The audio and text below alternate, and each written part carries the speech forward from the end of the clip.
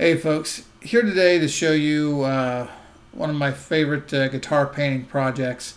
This is something I did a long time ago, so I can't show you a video of doing it, but I can at least explain how to do it, and it's a great way to finish a guitar on the cheap.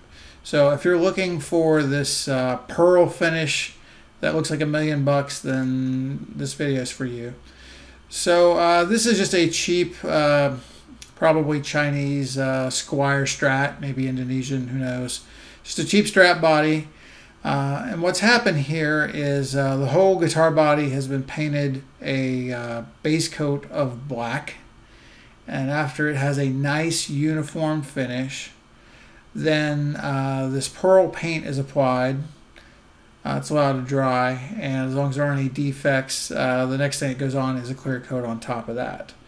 So let me show you a few more pictures of this. So here we have a lovely shot sans pick guard.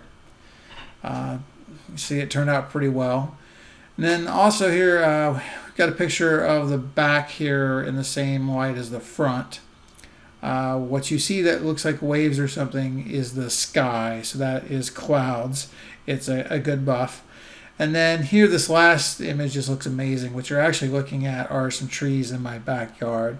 So again, this turned out really well, and it's really inexpensive to do. So let me explain what I used and how to do it. All right, so these are the paints that I used from Createx. Here, I'm showing them on Amazon. They're available, usually hobby stores, that sort of thing.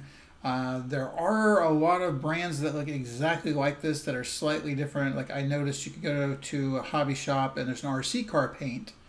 But those paints are much the same, except they have a plasticizer or flex agent in them, because when you bump against something like hitting with a remote control car, you don't want the paint to crack or peel off. What I can tell you is I use some of that stuff with the plasticizer or flex agent in it, and it's very difficult to sand.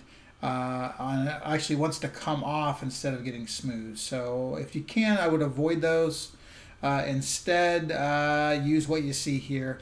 It says airbrush color. Now, I used a small spray gun, small air gun, not a tiny little airbrush.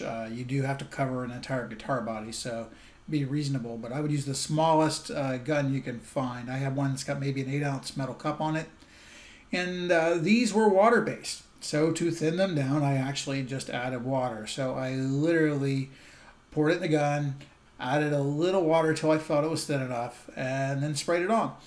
So that in and of itself is an art that I'm afraid I can't teach you. You're just going to have to use some experience, and you're going to need an air compressor. So, you know, there are some requirements here, but you can get a really nice finish as you see here. So once I had it, again, I base coated it black. I put this water based Createx, they call it iridescent paint. I would call these more pearls.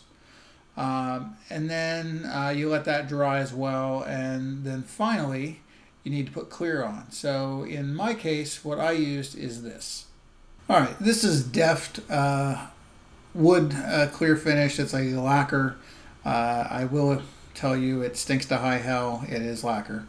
It's meant to do like hardwood finishing, possibly furniture, floors, that kind of thing. When I did this guitar, which I'll admittedly, this is 5 years ago or so, I believe, I could go down to Lowe's and get the stuff, and I just looked Home Depot, Lowe's, they're not carrying it, at least not online. So once again, I've turned to Amazon here, and it's fairly cheap. It looks like it's about 20 bucks. I think I saw one seller where it was 12 plus 8 shipping for a gallon. I found that other than spraying this stuff was awful, you've got to wear a respirator or mask or be outside, something. Do not breathe this stuff. That it went on pretty well, and it was fairly easy to sand. So in this case, I'm sure I've got 5, 6, 7 coats on here. You've got to let them dry between, but you want to get them wet. You cannot put a dry coat on there and expect to get any finish and any gloss. So this is what I used. It would be nice to have a waterborne finish that worked as well as the paint that was waterborne, the purple. So I don't know if anybody's got any ideas on a good waterborne finish. I don't know that I ever got the, if I was ever brave enough to try any of the water-based products that I had found. So I use this. You don't have to use this, but you see the results. It did not yellow things in the least. And it was workable. It was easy and it was cheap. So again, I highly recommend this stuff. But if you find something that's a little more human friendly, go for it. So obviously I wet sanded with a high grit sandpaper. We're probably talking 1,000 grit to clean up the body to get the point. And then I buffed it with a, I think it's a Black & Decker buffer, electric buffer with some buffing compound. So that's what I did. Let me show you here a picture of kind of the guitar in one piece, sort of. It's just kind of mocked up, but take a look at this. All right, well, here it is in all its glory, assembled. I think it looks amazing. It's one of the best just standard finishes I think I've ever done, and it's also one of the cheapest. I kind of wish I kept it, but in the end it was just a cheap guitar. A lot of times I've painted more expensive guitars, they don't turn out like this, and that kind of sucks. I'd really like to do a Fender jazz bass, maybe a Mexican, maybe not risk it too much in this purple combo with the white pickguard. I really like it. So I like this so much that I actually did it a couple more times.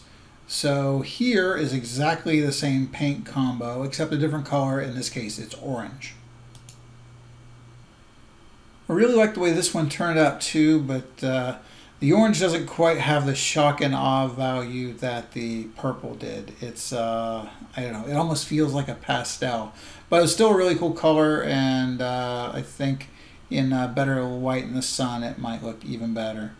Alright, so here finally is a more expensive guitar I painted, which of course did not turn out exactly as nice as the two cheaper ones. So here is an 80s Fernandez Strat. The other two I actually painted for my business and sold them on eBay. The Fernandez was meant to be a keeper. Sorry, the picture is not of the same quality as the others, but basically I had a few defects that I just could not get rid of. So I ended up selling it on eBay just because I didn't want to keep it. It was not up to my standards for keeping. So someone on eBay was very happy with it, but it was not quite as nice as the others. Again, same exact Createx paints, just that lime green look instead of the other colors. All right, so just to wrap things up, if you've got some equipment, you cannot do this. I don't know, you might be able to get away with a really small compressor, but you need an air compressor. You need a paint gun, in this case a relatively small one, at least for the color. I might have used a bigger gun to shoot the clear with. You need some place to paint, you need a respirator, or paint it outside, or find a better clear. The waterborne stuff is actually non-toxic, so the purple, orange, or green. On a dare, I actually swallowed some. I will tell you that. I'm still alive. I wouldn't recommend it, but it did say non-toxic on the bottle, so I felt fairly safe. I would not try that with a clear. So again, maybe you've got some other options out there for the clear. I'd love to hear if someone has found something waterborne that'll do the job, that's tough enough for everyday handling and use. So drop me a line if you have found that. But again, hopefully you have found this helpful. Until next time.